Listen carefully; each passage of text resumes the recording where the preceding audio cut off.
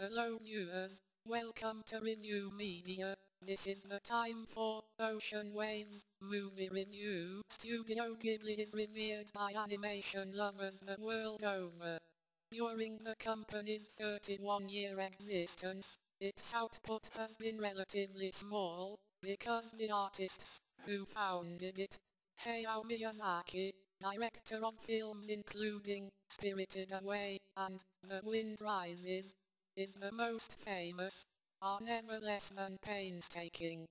The studio's 1993 film, Ocean Waves, was produced for television and initially conceived as a slight break from time-consuming meticulousness. A tale of young love, adapted from a novel by Saeko Himuro, it was directed by Tomomi Mochizuki, who supervised junior staff artists. The undertaking proved to be as quality-conscious as that of many of the studio's other works. Now released in the United States for the first time, it is a fascinating variant on Ghibli's house style.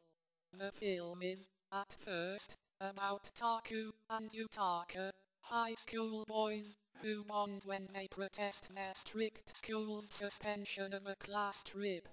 They live in what urban Japanese consider the boondocks, the island city Kochi. Rikako, a girl from Tokyo, who joins their class, enthralls Yutaka but attaches herself to Taku. First she hits him up for money and then puts him in an awkward position, obliging him to travel with her to Tokyo. The narrative is complicated, using flashbacks within flashbacks.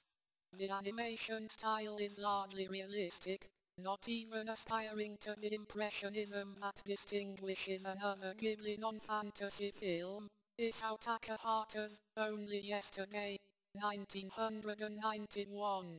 But in its sensitivity and attention to detail, Ocean Waves makes itself into something special, and kind of magical, and so proves very much a Ghibli gem. At the last we are gives the rating is 3.5, and movie is good. Please subscribe our channel for correct reviews, and remember our channel is Renew Media.